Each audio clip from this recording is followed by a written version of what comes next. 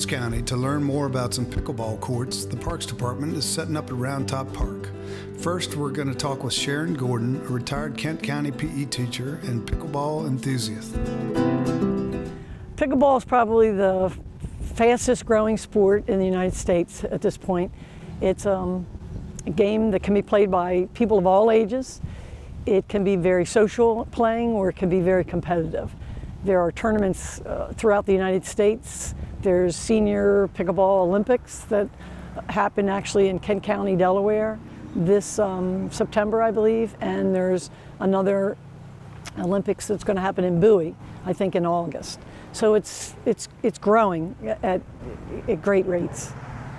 Apparently there were 3 families in Bainbridge Island in Seattle, Washington, and the weather was bad, so there was nothing for the kids to do.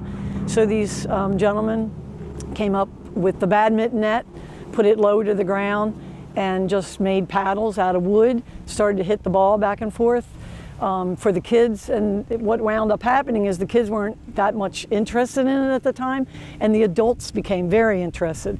And it just, you know, they didn't start out saying, this is pickleball. They just started out trying to get the kids involved and getting to do something. So it just blossomed from there. That was in 1965, I believe. You can get 2 pickleball courts on either side of the tennis net, and you can play singles or doubles.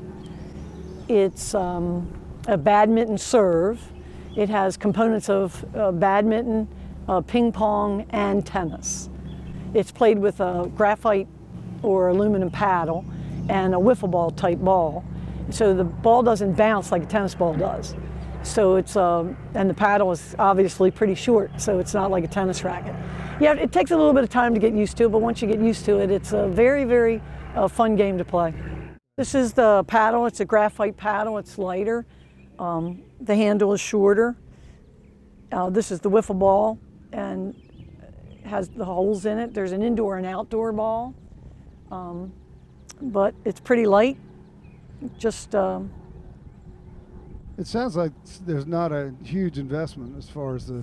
No, you can get a wooden paddle for maybe $20, and the paddles go up all the way to maybe $200. But to start out, you just need a basic paddle and the pickleball ball. You just can't play with a regular wiffle ball. And a place to play. Special. USA Pickleball Association. They just do an awesome job of promoting pickleball. They have rules. They have people that ref the games, that they put out their information. You can apply for grants if you're trying to start a pickleball group in your area. They just do an awesome job of promoting pickleball. They have ambassadors that will come and actually do clinics for you. They'll come and do the lines for you. We've been very fortunate that Queen Anne's Parks and Recs have done our lines for us. It can be very social play, or it can be extremely competitive. If you watch, you can go on YouTube and watch the Pickleball Olympics, and the quickness and the speed that they're hitting this ball back and forth is just, it's amazing to watch. But again, it can just be pretty, easy game, just hitting it back and forth, or you can make it a pretty competitive game. A friend of mine, Eileen Hahn, who's also a retired teacher, I don't know how she got started, but she got me involved a couple years ago, and we would travel to Glasgow, the YMCA up there, and now we're traveling to the YMCA in Easton. They have it there, and also Kent County Parks and Rec.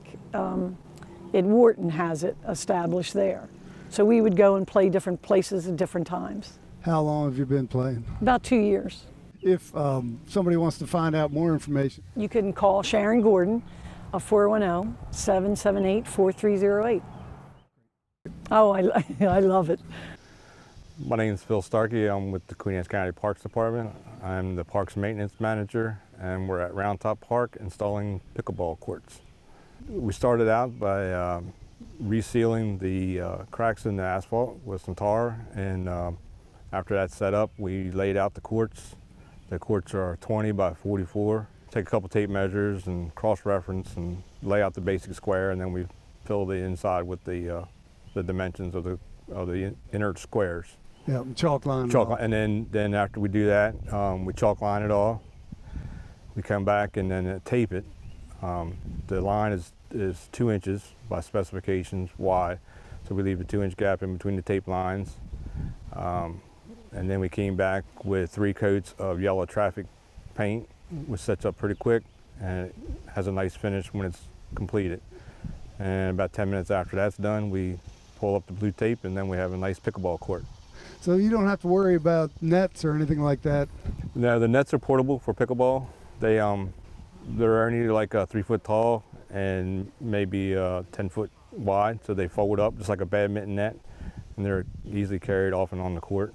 People could still play tennis, but you could fit more pickleball courts. Yes, we could actually put 6 courts on 2 tennis courts. Wow. Yeah.